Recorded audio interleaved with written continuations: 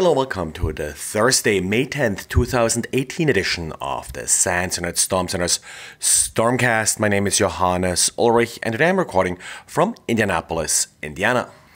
Xavier today came across a little bit of better than usual email that is spreading TrickBot right now. The email claimed to come from Lloyds Bank. Now, what made it even more believable is that it actually linked to a domain called lloydsbankdocs.com.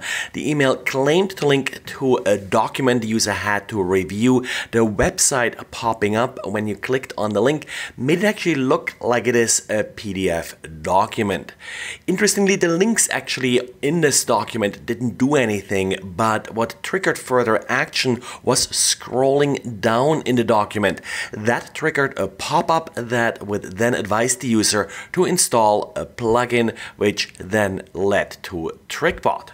What makes it probably more likely for users to fall for this kind of phishing attempt is that many legitimate companies are not just using one domain name, but often have multiple domain names that they're using in email links that are derived from their main domain. So something like Lloyds Bank Docs may very well look plausible and a likely link to show up in email. One problem with third-party browsers like Firefox in Windows has been that it has been difficult to remotely manage these browsers across an enterprise. Well, Firefox is going to fix this in Firefox 60. Firefox 60 is going to include a group policy engine that allows you to manage several security-relevant settings in Firefox via group policies. Of course, Firefox has been struggling somewhat for market share in recent years. That's probably one reason why they're implementing these features to gain more of a foothold in enterprises. And for a change, we have an Intel-related security advisory that actually doesn't reveal a new hardware flaw in any of its processors.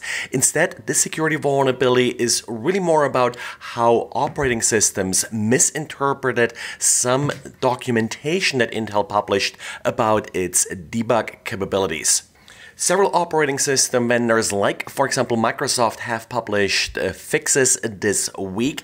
The result of this misinterpretation was that an attacker could use operating system APIs in order to gain access to privileged memory. Cert.org published an advisory with links to various operating system patches. This affected, for example, Apple. It did affect Microsoft. It also affected FreeBSD, Linux kernels, and a number of other systems.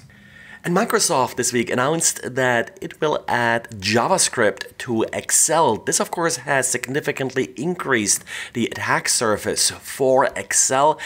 And while this hasn't been implemented yet in the current version of Excel, Microsoft has released a preview version that has JavaScript already enabled. So it only took about a day for someone to port the CoinHive crypto coin miner JavaScript code to Excel and made it possible now to run a crypto coin miner within an Excel spreadsheet. I haven't seen any numbers yet about the performance of this crypto coin miner, but since I expect Excel to use the same JavaScript engine as Microsoft's browsers, it's probably equal to running the JavaScript inside these browsers. Well, and that's it for today, so thanks again for listening and talk to you again tomorrow. Bye.